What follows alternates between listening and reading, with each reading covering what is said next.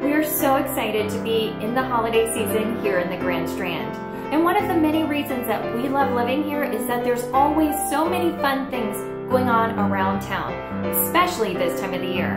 From holiday markets to tree lightings to the Polar Express bus at Market Common, there's just so many fun and memorable events. It was hard, but today we've narrowed it down to 5 things that we think that you need to do between Thanksgiving and Christmas in the Myrtle Beach area.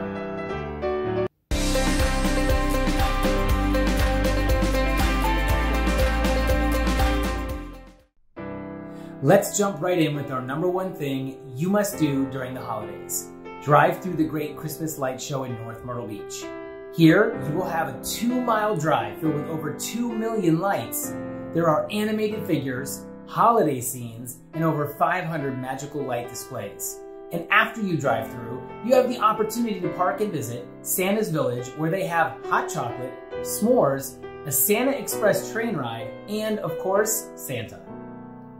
Next, we have 2 different shows, but we've grouped them together as number 2 on our list. And the first show is at Barefoot Landing in North Myrtle Beach at the Alabama Theater.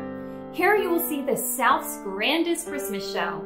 This holiday musical experience will take you through many different genres of Christmas music, lots of costume and scenery changes, and beautiful dancing.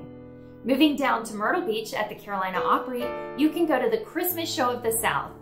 At this show, you'll see award-winning talent, singing, dancing, a real horse-drawn sleigh, and snow. And every year they work hard to make changes to the show while still keeping the time-honored traditions. And your family is definitely going to love it.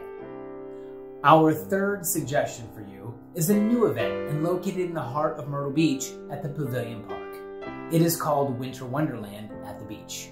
Here you can enjoy ice skating, displays such as Toyland in Peppermint Valley, and lights along the boulevard.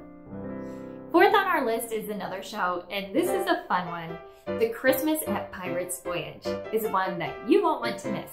You can enjoy dinner while watching this show filled with Christmas-themed water acrobatics, animals, comedy, and more.